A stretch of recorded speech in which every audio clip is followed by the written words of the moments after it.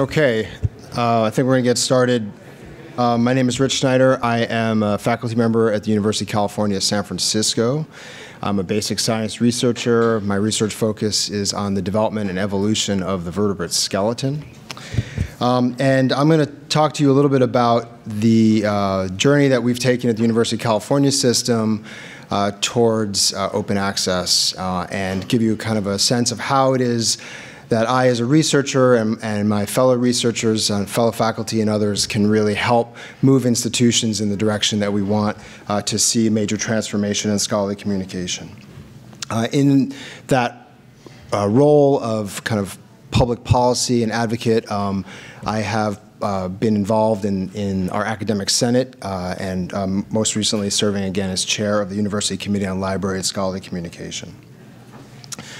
Okay, so we pretty much all have seen in one form or another many of the challenges that are facing the current system of scholarly publication, of scholarly communication, scholarly publishing. Obviously, it's very expensive. The publication system is a costly one. Access is quite limited for many people. Usage of the content that is transmitted through scholarly communication is quite restricted. And there's a tremendous amount of inertia. This is inertia within large institutions like the University of California system or in academia in general. There is inertia within scholarly communities themselves. Authors, they like the way that things get done and they don't really want to change. And of course, there's inertia within the commercial publishing industry and the other folks who transmit this information. Nobody really likes to see a lot of change, especially if it affects their bottom line.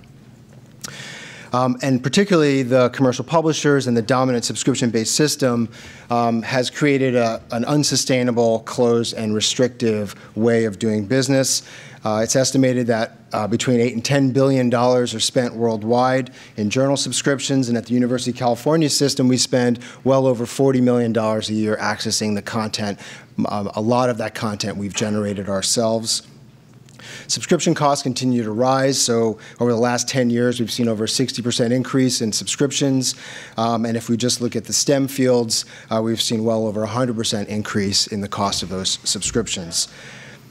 Then we also have the monopolistic practices of these large commercial publishers. 50% of all papers are published by 5 publishers: Elsevier, Wiley, Springer, Taylor, and Francis and Sage, and these folks extract billions of dollars in profits with large profit margins.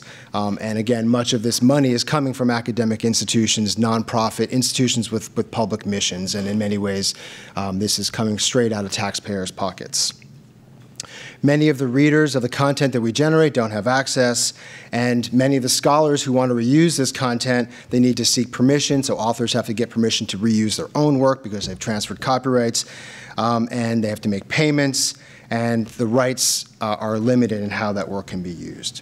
So in the framework that I've just articulated, the open access movement was really intended to transform publishing from this kind of closed predominant model to one that is open and involves the universal and free dissemination of scholarly content. And so there have been many strategies that have been undertaken over the last 15 years. One is funder mandates for open access repositories. This is the green open access, so the NIH large repository at the University of California. We have the e-scholarship repository, so funder mandates have been one strategy. Institutional mandates, so individual institutions have decided to put the work of their scholars in their own repositories. And then we've also seen the birth of open access journals, journals that are either sponsored by societies, professional societies, or we see some fee-based open access journals, these gold open access journals like PLOS and Biomed Central and others. We see fee-based open access articles within subscription journals. These are the hybrid articles. And then we've also seen the emergence of institutional open access funds to support scholars publishing in open access journals, as well as institutions deciding how they want to take the money that they have available to support scholarly communication and decide to start putting that money into open access models of scholarly communication. At UCSF and at the UC system, the open access strategy that we've adopted pretty much follows along these lines. We started with an open access policy, and a series of policies. UCSF passed a policy in 2012. The UC system passed an open access policy that applied to all faculty in 2013, and then we passed an open access policy in 2015 that applies to all scholars at UC, so faculty, staff, and students, and so on.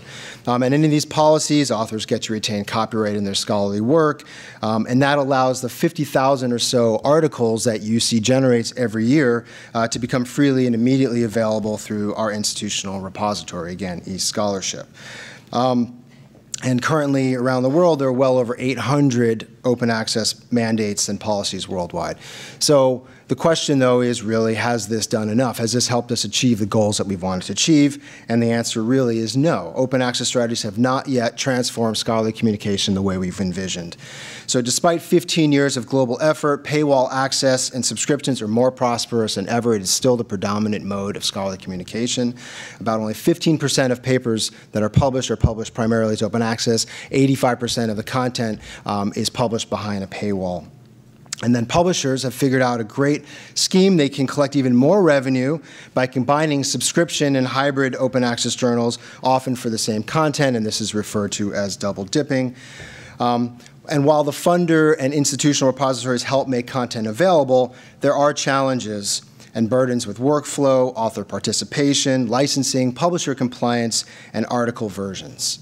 So then the question is, how can we accelerate the large-scale transformation to open access? And so what I'm going to do now is I'm just going to tell you what we have been undertaking at the University of California system to really help push the ball all the way down to the end of the court and get us to an open access transformation. And the idea really is something that is tried and true, which is to think globally but act locally.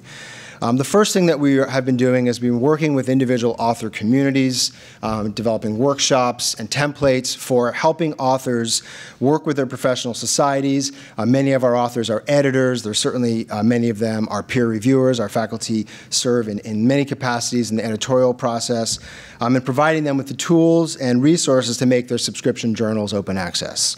And the idea here is to try and flip to open access journal by journal, peeling away journals from commercial publishers and bringing them back to the academy. The second strategy has been to join with international partners and pledge to divest from subscriptions and reinvest in open access publishing. And this is an attempt to flip to open access publisher by publisher. And the third strategy is to align our institutional policies and practices towards open access. And so on the one hand, while we've been yelling very loudly for open access and change in commercial publishing, at the same time, we continue to give millions and millions of dollars to the publishers to sustain a subscription system that we all want to change. And so finally, that's the idea, to put our money where our mouth is and push for open access principles in our publisher agreements when we have the leverage, when we have the money that we're about to spend to start to ask for things that we want. Okay, so the first point, providing author communities and professional societies with tools. The first question really that we need to understand is, what do researchers want? What do researchers want out of their journals? And really, the idea is that when we talk to researchers, we find that they want to publish in their favorite journals. They don't necessarily like the idea of switching to new journals, of creating a whole other parallel universe of literature that is open access. They really want the journals that they've known to love through their whole careers, that have long histories. They want those journals to be open access. They want their work to be widely read and highly cited, so that clearly is in alignment with open access. They want the rights to reuse and share their work. They want to maintain familiar workflows. They don't want to have to adopt a whole new set of processes and practices. They like peer review as it currently stands. That doesn't necessarily mean that this is all correct. It just means that this is really what we hear when we talk to our colleagues. They want to access all the content in existing journals, so they don't want to encounter paywalls to the content. But at the same time, they also want to make sure that if they are moving away from a system where everybody has free access to content, they're not at the same time creating a system where there are barriers for other people to actually publish their work. And so one of the ideas behind journal flipping, that is taking existing journals and making them open access through a variety of means, is that for many people, this maintains the canon of existing journals, and they like that. It makes open access the default state, which increases the impact and the visibility of their work. It supports the rights of authors, researchers, and readers. It enables existing processes and workflows to remain intact. And it promotes the global transition away from journal subscriptions. And finally, the savings that come out of reallocation of subscription monies can be turned into new modes of open access publishing. And of course, this is something that we're all very excited about. The second effort that we've been undertaking at an institutional level is to join with international partners and pledge to divest from subscriptions and invest in open access publishing. And there are many different ways that we can do this, and I'm just going to give you one example, and that is the Open Access 2020 initiative, which was started by the Max Planck Institute. And this is a global initiative to accelerate the transition to open access. There are people who are strong advocates, and there are people who are strongly against this. And there are many reasons, we think, as an institution, why we want to align ourselves with that. And primarily, we see this as an opportunity to piggyback on a global initiative that says very clearly to the commercial publishers that we are serious about transformation, and that we aim to transform a majority of today's scholarly journals from subscriptions to open access publishing in accordance with community-specific publication preferences while continuing to support new and improved forms of open access publishing, and that we are sending a clear message that we will pursue this transformation by converting the resources that we currently spend on journal subscriptions into funds to support open access business models. We see this very much as a transition from a current subscription model to a model that is open access and takes on many different forms that support the individual needs of different author communities. Currently, more than 150 countries and organizations and institutions have signed on to the OA 2020 expression of interest, and within the UC system, 6 of our campuses have signed on. There are other institutions within the US have signed on, and we also anticipate that the remainder of our campuses will at some point sign on. And then finally, I want to discuss how we have begun to align our institutional policies and practices towards open access. And that is to push for our open access principles and publisher agreements. Again, at the moment when we are signing these very large commercial licenses, these big deals, we have the greatest amount of leverage. We are giving them our money, and we all know if we accept money from funders, that funders provide all kinds of stipulations on how we can spend our money, what's an allowable expense when we have a grant, and so on and so forth. And so we feel that because we are using taxpayer money, every cent that we spend on subscriptions comes from the taxpayers of California, that because we are using that money, that we can exert pressure on how we want that money to be spent. And with that in mind, the committee, UCALASC, which is the University Committee on Library and Scholar Communication, issued a Declaration of Rights and Principles for Transforming Scholarly Communication. And the idea here is to align our institutional policies and practices towards the goal of replacing subscription-based publishing with open access. And so we have proposed that the University of California assert these rights and principles when negotiating with publishers during license renewals. Now, many of these principles are obvious to many of you in the room, and many of them are things that are already happening. Some of them are aspirational, but what we hope is that we were able to convey what we want the future state of scholarly communication to look like. And so I will go through these quickly. I've put links to all these documents at the end of my talk. But the first one is that we do not want any more copyright transfers. We do not want to transfer the rights of our work to the commercial publishers. We want to retain control of our own work. The second is that we don't want any restrictions on the preprints of our work when we submit them into repositories or into preprint servers. We don't want that to affect our ability to publish that work. We don't want to have any waivers on our open access policies. Many publishers still ask us to waive our open access policies before they will publish our work, and so we no longer want that. We don't want any delays to sharing, so no embargoes of our work. A lot of these repositories require a 6 or 12-month embargo. We no longer want delays to sharing our work. We want no more limitations on author reuse. We want to be able to use our own work in derivatives. We want to be able to share that work widely. We don't want any impediments to rights reversion. In many cases, we've transferred our copyrights for past articles. We want a simple, straightforward way of reverting our rights, getting our rights back to that work. And along the same lines, we don't want to see any more curtailment of copyright exceptions. We want to be able to use our work and share our work widely. We don't want to have any barriers to data availability. We want to be able to share our data and keep our data freely available for all the reasons that we've just heard in a previous talk. We want no more constraints on content mining. A lot of the commercial publishers are packaging the data in ways that make it very difficult for people to get access to that content. So we want that data to be parsed and machine readable and easily accessible to many different people.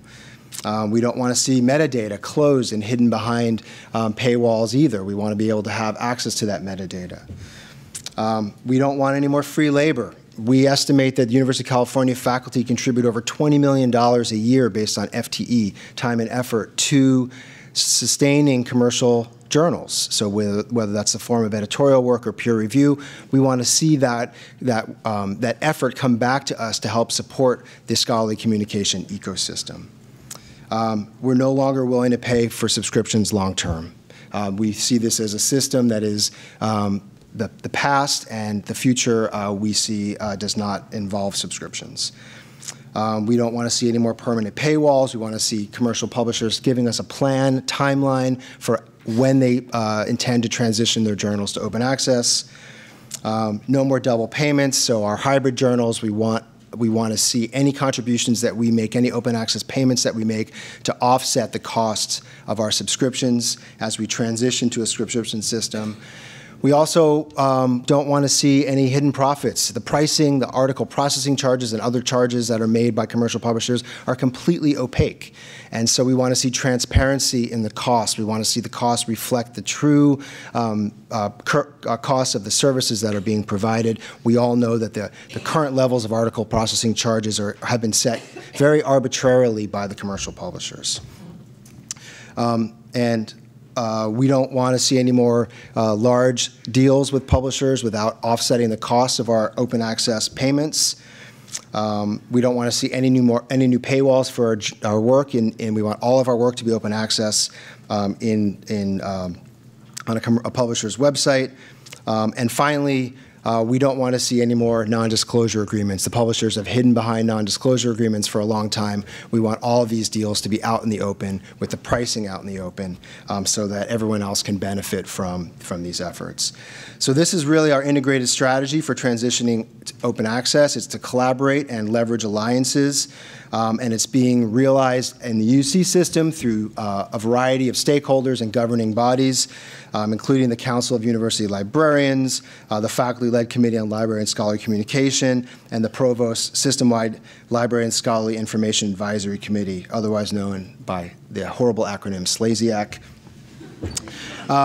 The other strategy is to advocate for transformation. That's why I'm here talking with all of you. Our strategy reflects the call to action that SLAZIAC wrote in partnership with the Council of University Librarians and the University Committee on Library and Scholarly Communication, and it champions upending the status quo through journal licensing negotiations.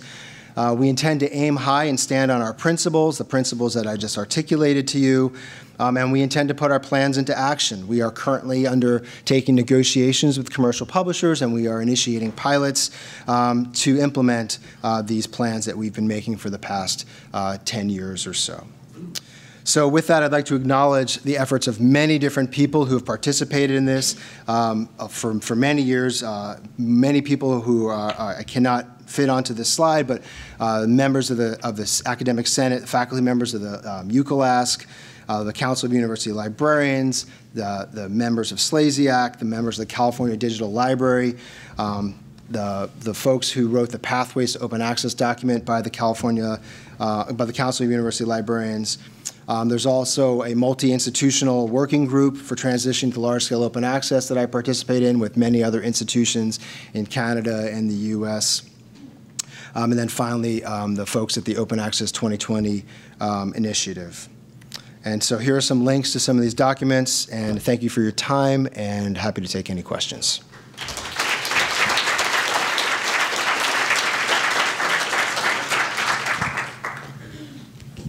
Okay, yeah, kind of was expecting that. Who got their hands up first? Okay.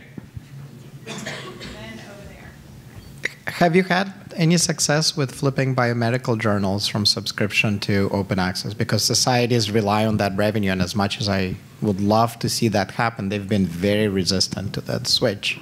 Yeah, that's a great question. So at UCSF, where I am, we are a biomedical campus. And so we've been working closely with many different academic editors to see what the appetite is to switch some of their journals.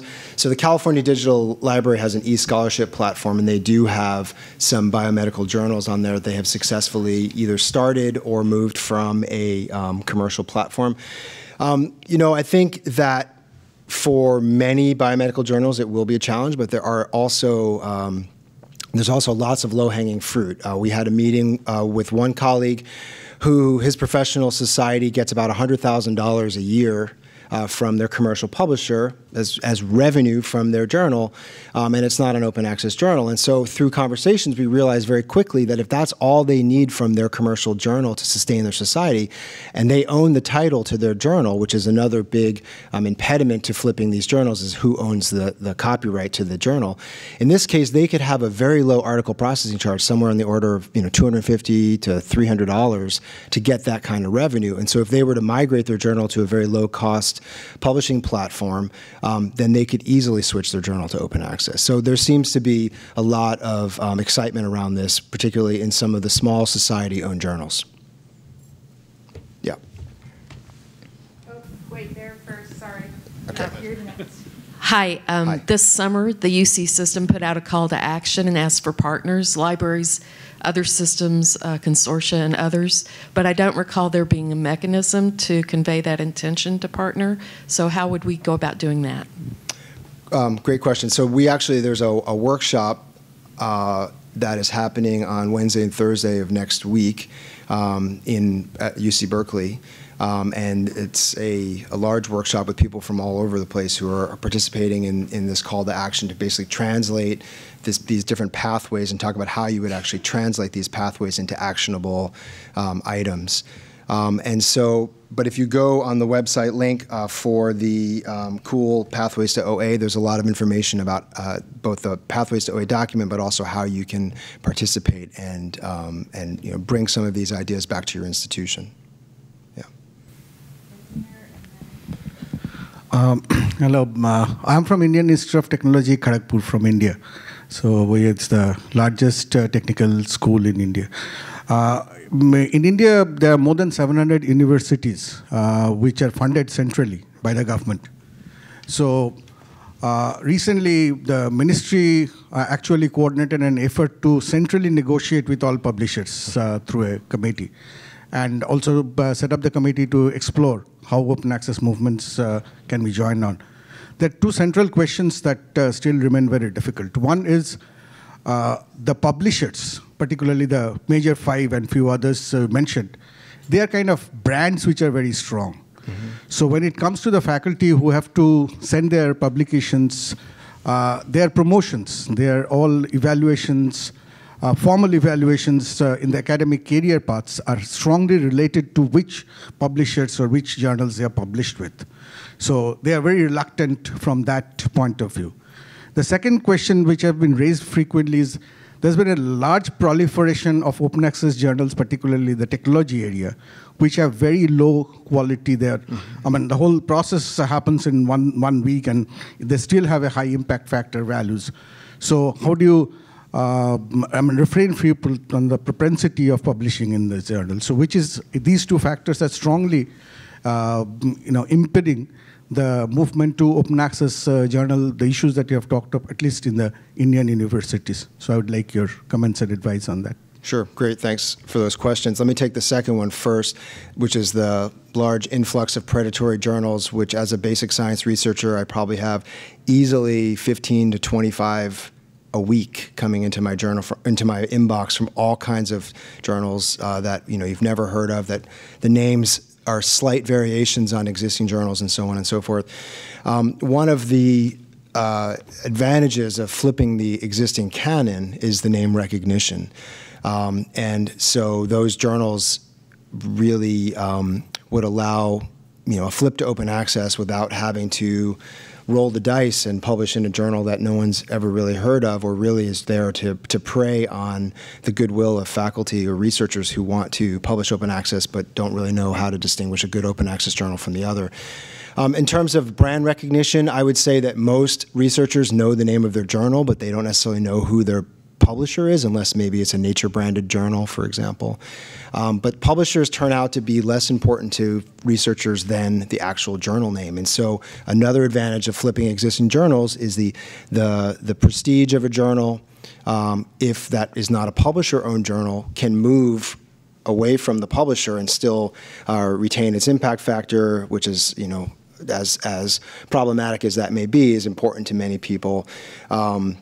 And so I think, again, that's another advantage of trying to flip existing journals. Your first question about countries that have centrally funded research enterprises, I would highly recommend that you take a look at Plan S, which is a plan that's gaining a lot of momentum, particularly in Europe, where a lot of the funders are signing on to an initiative that they intend to force publishers to make all of the scholarship that is generated from research grants open access. The plan sets a cap on how much the costs should be to publish that work. And so in the United States, we have a very decentralized funding process. We don't have the ability to kind of manage individual institutions and deal with the funding centrally, although some private funders might be able to take care of that. But certainly in the case, it sounds like in India, where you have large centralized funding bodies, you might take a look at Plan S. Hi, over here on your right. Hi. If I misunderstood your point, please correct me, but I took away from early in your presentation that individual faculty actions and discipline-based actions like declining to serve on editorial boards or declining to do peer review or deciding to publish in a different place is kind of off the table in this sphere, that you're pushing for kind of a different kind of action. And I wonder if you can just say why that's off the table. I mean, I know it's hard, but isn't that a way to put additional pressure on the system to make some of these other things happen in a way that faculty can contribute themselves to make this change that you're obviously so passionate about, that we are too? Yeah, absolutely. I'm sorry if I convey that impression in any way. No, that is completely on the table. And so we feel like we have a lot of weapons in our arsenal, so to speak. And so the first is the money, but clearly the free labor and the free scholarship that we give them are two of the other biggest components that we can, use to exert pressure. And so I think it's easier to start with the institutional money, particularly because that's in alignment with our public mission. I'm a big advocate of academic freedom. I'm certainly not going to tell a faculty member who serves on an editorial board for a particular journal and by a particular publisher what he or she can do with his or her time. But that being said, anything that we can do to encourage faculty to, if we get to a place where the commercial publishers are not willing to negotiate with us, as we've seen in Germany and we've seen this in Sweden, with Elsevier, for example, we would certainly encourage our faculty to think twice about peer reviewing for a journal, or peer reviewing for, or serving as an editorial board member, or serving as an editor for a publisher. Absolutely. So no question about that at all. Okay. So very quickly, a last question, I think. It seems like you've talked about two different goals. One seems to be to increase the rights that authors have to their own work, and another one seems to be to reduce the cost overall that institutions are transferring. And sometimes it seems that you've talked about one, sometimes you've talked about the other. They're a little bit contradictory at some point. And so I guess I'm wondering, is there one of them that's a higher priority? Well, I don't necessarily see them as contradictory. I think when I talk about costs, we're really talking about the amount of money that we spend to sustain a system that we don't think works to our advantage. And the reason why that system doesn't work to our advantage is because we transfer information that we've generated for free. We transfer it for free, and so we want to retain the rights. We no longer want to transfer that information. We want to keep the rights so we can reuse it the way that we want. But we also want to stop paying to support a system that we think is not in our best interest. And so, sure, publishing is expensive, and there are probably, I'm sure there are lots of costs with infrastructure and all the things that publishing involves. I think institutions are willing to pay for services as long as those services are in alignment with our mission as a public institution and with our goals and our principles and our rights.